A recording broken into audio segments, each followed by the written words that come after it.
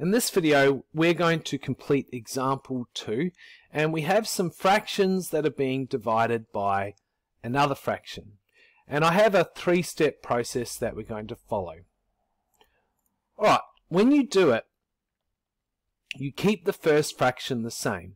Our first fraction in question A was 2 over 3 or 2/3, and you will notice with the first dot point it says find the reciprocal of the second fraction, or flip it.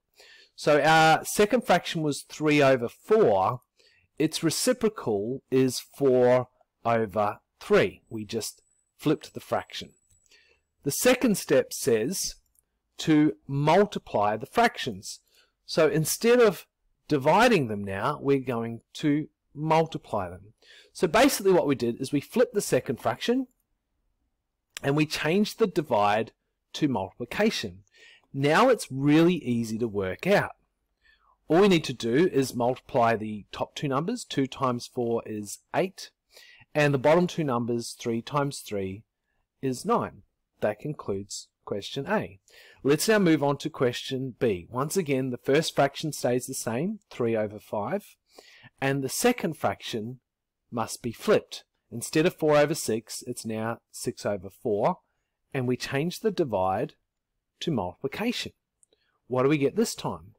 Well, 3 times 6 is 18, and 5 times 4 is 20. The third dot point said we should express our solution in simplest form, which we can do. 18 over 20 can be halved, giving us 9 over 10. Let's now move on to question C. We're just going to follow the exact same process again. The first fraction stays the same, 4 over 7. Our second fraction is flipped. 5 over 7 becomes 7 over 5, and our divide becomes multiplication. Now it is really easy to work out. Now, because we have to simplify, I'm going to use a little trick. If I have the same number above as I do below, they can cancel out. And when I multiply these together, I get the solution 4 over 5. Alright, moving on to question D. Once again, the first fraction stays the same, 5 over 6. The second fraction is flipped, it becomes 3 over 1, and the divide becomes times.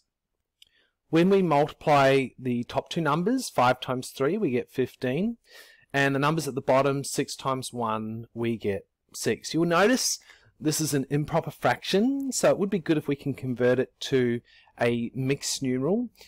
To do that, we just think, okay, how many times does the 6 fit inside of the 15? I can fit it in twice. 6 times 2 is 12, and I had a remainder of 3. That goes at the top, that becomes my numerator, and my denominator stays the same. It was 6 before, and it stays as 6 in my solution. I get 2 and 3 over 6. Remembering that we need to simplify this, 3 over 6 is the same as writing a half, so we can rewrite the solution as 2 and a half. Anyway, that concludes our video on example 2. Remember to read the description below for links to work booklets that relate to this video.